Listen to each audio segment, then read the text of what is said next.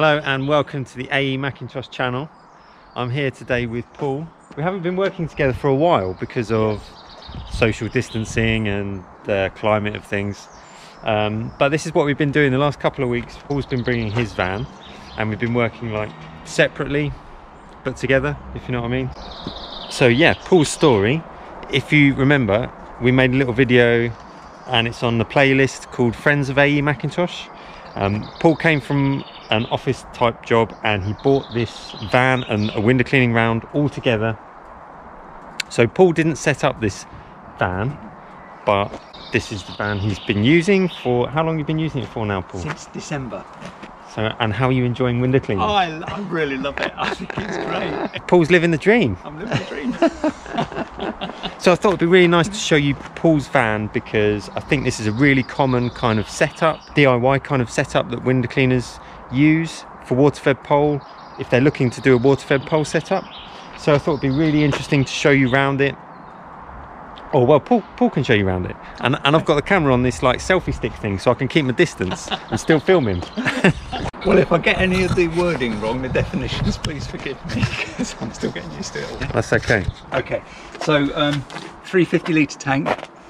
350 litres, and you find that's good for the day? Yeah, by the end of the day, it's right down to the bottom. Yeah. So longer term, I would want to get a 400, but 350 just works for me at the moment. But I think with experience, I might my pace might go up a bit. Yeah, awesome. Yeah. And it's strapped in rather than screwed down, so yes, that's the way it was when you got it, wasn't it? It was, and I haven't changed it. I've got there's a metal there, and there's a metal bulkhead there, so it won't actually crush me if there's an issue. But again, the chap who had it before, he put all of that in there. Yeah. Then I've got my pump up here, my very stream pump. Okay. Yeah. Got my resin tank here, so water out through my pump here into my resin here, and then out onto my poles. And you've got a TDS meter there? Yeah, and that's right. I find that quite useful because obviously just one time I checked it and I was up to about 8 and it was like, oh, better sort this out quickly. So change your resin. Yeah, and that's exactly what I did. So you got RO system at home? Yes, reverse so you got osmosis. 1,000 litre tank? Yes, 1,000 litres. So you make that? Which is, I've just realised, isn't that efficient because my PSI at home is only about 30. So I'm just looking at the moment of increasing my PSI to get more efficiency with the membranes on the yeah. RO. And then what poles you got up here? Okay, so I've got a Phantom 18 hybrid. Yeah. Yeah.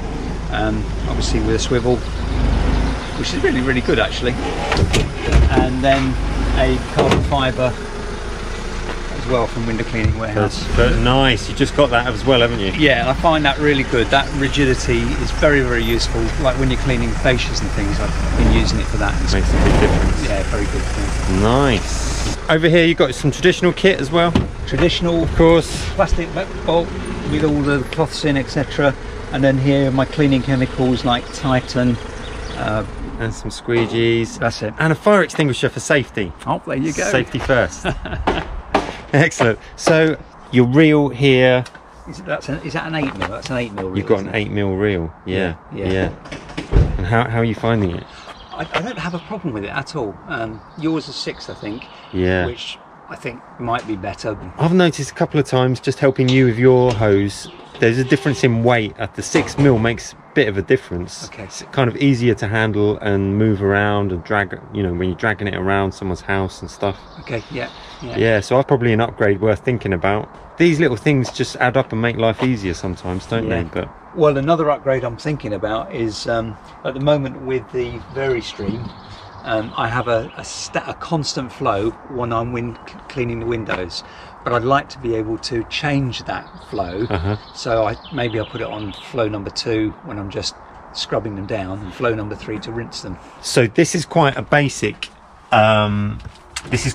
flow controller you've got here. Yes. And it only adjusts 1 to 6, numbers 1 to 6? Correct.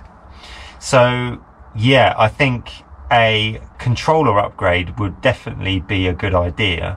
So my controller goes through 0 to 99. So you've got a lot more control, haven't you, there? Yeah. Over your flow rate. Yeah.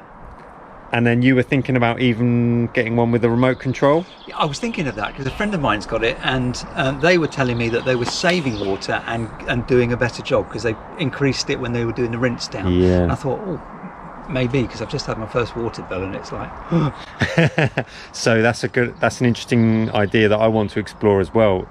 Having that control over being able to adjust the flow in certain situations when you're maybe around the back of a house or something like that. yes. Yeah, awesome.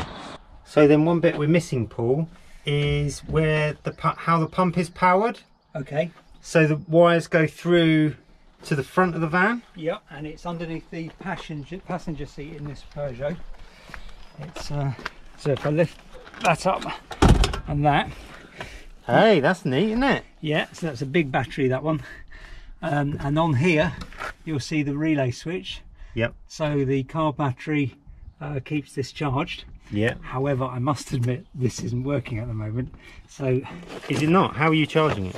So I've got this 12-volt battery pulse charger, really cheap off Amazon, and every 2 weeks I'll just put it on a charge and it sorts it out. I've actually got a new one I ordered off Amazon, so I just need to fit it, but I've got to figure out how to do it. So this is a split charge relay? Yes. And that goes under the carpet through to the battery under the bonnet? Correct. So that the alternator of the van will charge the battery for the van, and the battery, this runs just your pump. Spot on. Nice, but you didn't fit any of this? No, this all came with the van. But I think it's relatively easy to fit. We used to do that a lot as lads. Yeah, when we all first got our first cars. Right. And then we used to like fit speakers in the back, didn't we? Okay, So we'd have to thread all the wiring under the carpet through into the under the bonnet, and fit it all exactly in a similar way. Right. Yeah. But if you don't know what you're doing, it might be worth getting a car mechanic or electrician to help you. Auto electrician or something. Yeah. I would wreck it.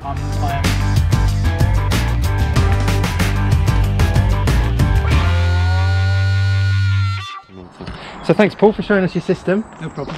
I think the nice thing about putting together your own system, I mean, Paul didn't put it together himself, but it's dead simple, really. In principle, you've got those elements. As long as you've got the water storage, either a tank, or some guys even use barrels. You know, if they're starting out just at first, they might even just use barrels.